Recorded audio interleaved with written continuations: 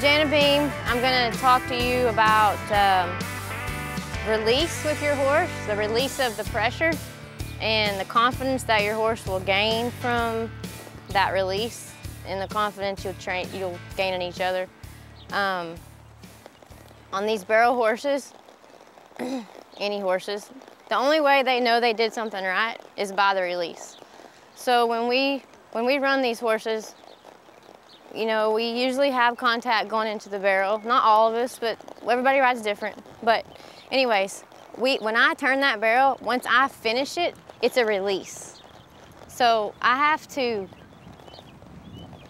anything you do with a horse, whether you're doing the running poles, whether you're just working on circles, catching leads, anytime you're just working them in general, when you ask that horse for something and they do it correct, like this horse, he's correct, I'm gonna release him.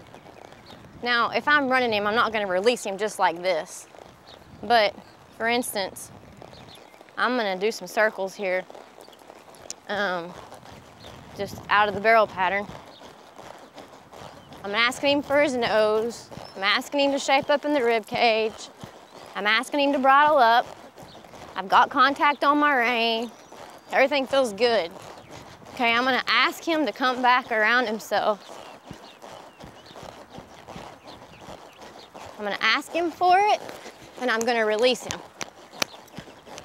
I'm gonna shape him back up.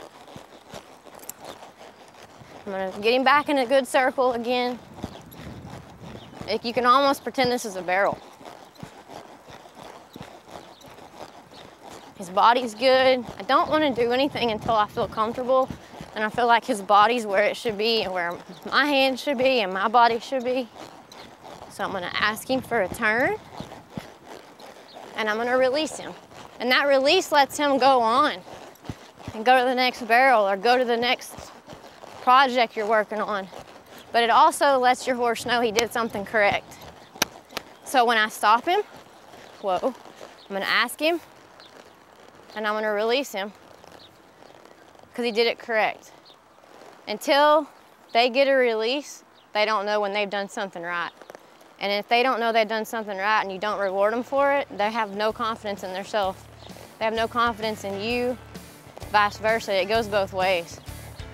If you don't have confidence, there's nothing to build from. So you have to give your horse a release when they do something correct. No matter how big or how small it is, they have to know when they've done it right.